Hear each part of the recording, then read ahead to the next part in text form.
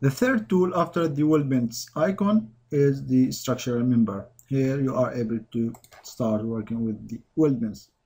Let's click on that. Structural member, you have the standards. You have the NC inch or the ISO. I'm going to use the ISO, and you have many different types. You have the C channel, L channel, and so on. All these structural members in the size.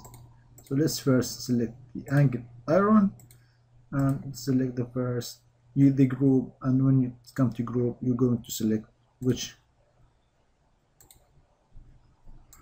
group you're going to apply your weldment set.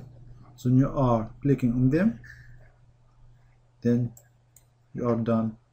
Okay, so let's zoom into it. You can have a look which type you already selected.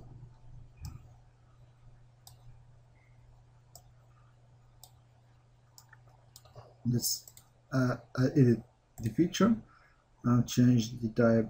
We have the same group selected. Let's select the C channel. Okay, so the C channel didn't work.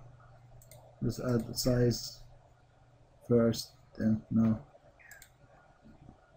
you are there. So here you have your C channel type.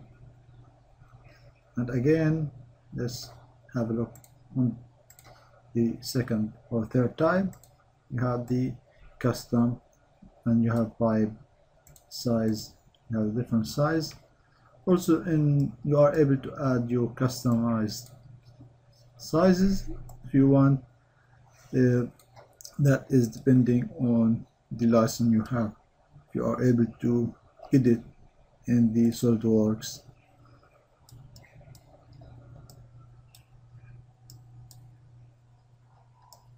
Setting.